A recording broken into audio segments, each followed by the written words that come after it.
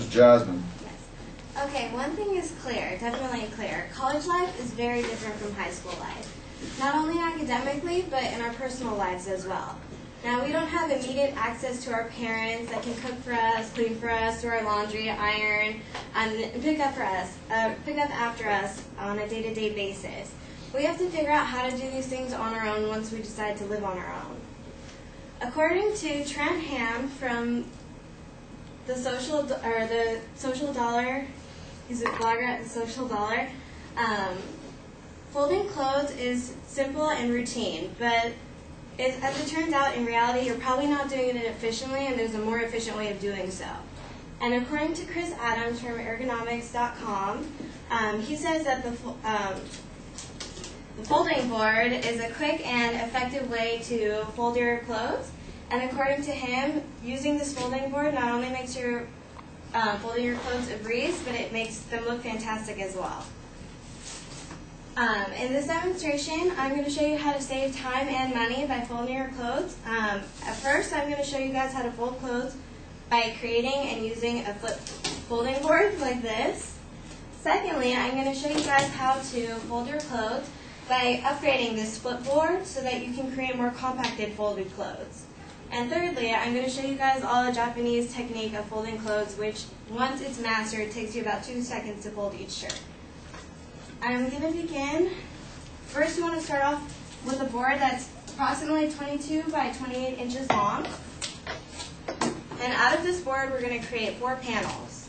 I'm going to start by cutting off the sides, which are going to be about 7 inches from the edge of the board, to create 2 panels.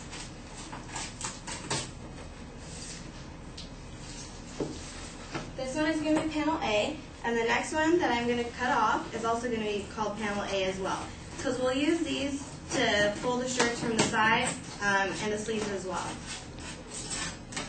So I've cut out a second panel A.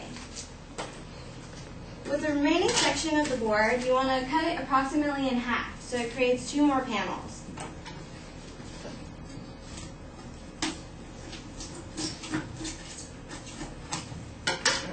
Now we have a panel B and a panel C and 2 panel A's. Now to put this thing together, you want to start off by grabbing one panel A and the panel B. You want to attach panel B to the upper right-hand corner of panel A and tape them together from the front.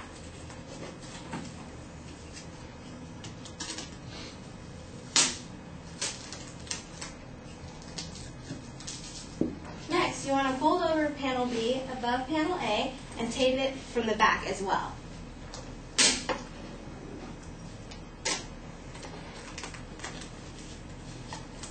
We have our first section of the foot folding board. Next, we want to grab the second panel A and attach it to the right-hand side of panel B. We're doing the same thing. You want to tape it in the front. So it looks like this, and you want to be able to fold it and tape it in the back as well.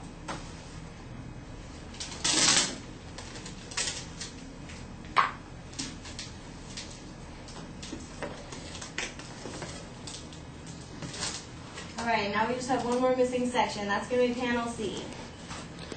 With panel C, the only section you want to tape to the board is going to be at the top, which is going to connect panel B and panel C together.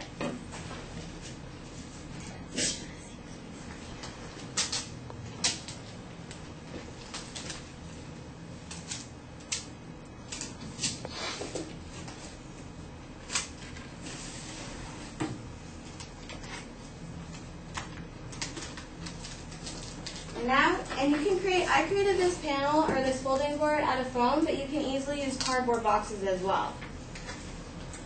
So I created the board, and now what I'm going to do is I'm going to show you guys all how to fold your very first shirt using this folding board. You want to take a shirt, and you want to make sure the graphics are going to be facing the board, so facing away from you. And you want to lay it out across the folding board, and then you want to fold over panel A from the left, and then from the right. And then you just flip over panel C, and voila, you have a perfectly folded shirt. That was really easy to do. And once again, you can even take a bigger size shirt, a larger size shirt. as long as the print is facing away from you. You lay it flat on the folding board. You fold over side A, the right side A, fold over C, and there we have it, another nicely folded shirt. Now, for those of you whose drawers aren't this big or this deep enough, you can always upgrade your folding board so that you can create more compacted folding for yourself. What you want to do is you want to take out or cut out 2 more pieces of cardboard or foam, as I did, and you want to make sure that they're only 9 inches long, so about the same size as the base of panel C. And what I'm going to do is I'm going to tape these to my flip folding board.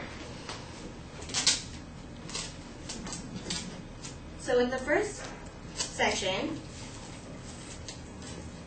I'm going to tape it to I'm going to hold it at the bottom of panel C, and I'm going to just tape the top of it, so I'm able to flip it over as well. And I'll do the same at the top of panel B.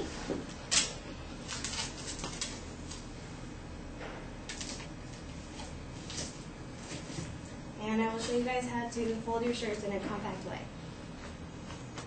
So you want to take your shirt, you want to lay it face down. You fold over panels A again, but this time instead of folding panel C all the way over, you just want to fold that little panel that you cut out from the top and the bottom, and now you have a compactly folded shirt that you can easily fit into any size drawer, whether it's in a dorm room or what have you. And I'll show you guys all how to do that again. You fold over sides A, and then simply the little panels that you cut out.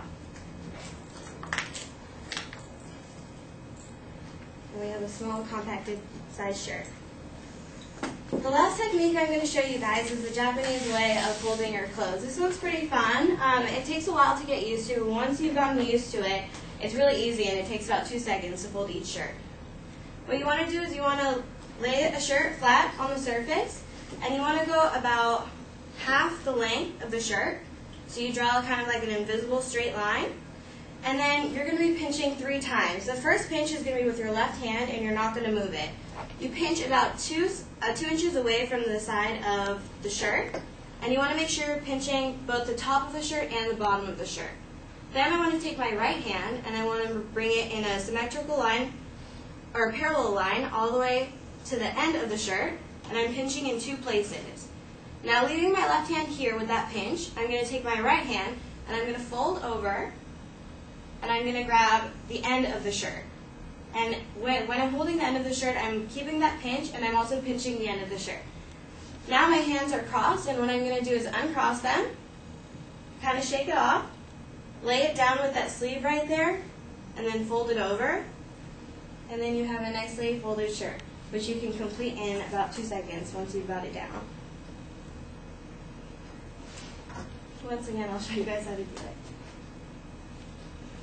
So you want to fold it about halfway along, about 2 inches from the side. Bring your right hand and pinch from the top of the shirt. Bring it all the way down to the bottom. Uncross your hands. Lay it flat and just fold over. And then you have another neatly folded shirt.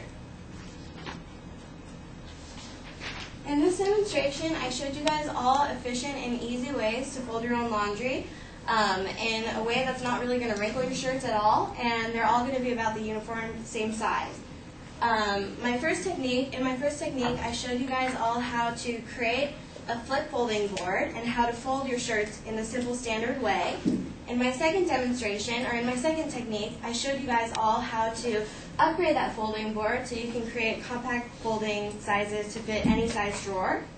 And in the third way, I showed you guys all the famous Japanese folding technique, which you can complete in about 2 seconds. Now that you've learned all these techniques, you can start going home and organizing your room and not having any wrinkled shirts on the floor or in the laundry or anything like that. Thank you.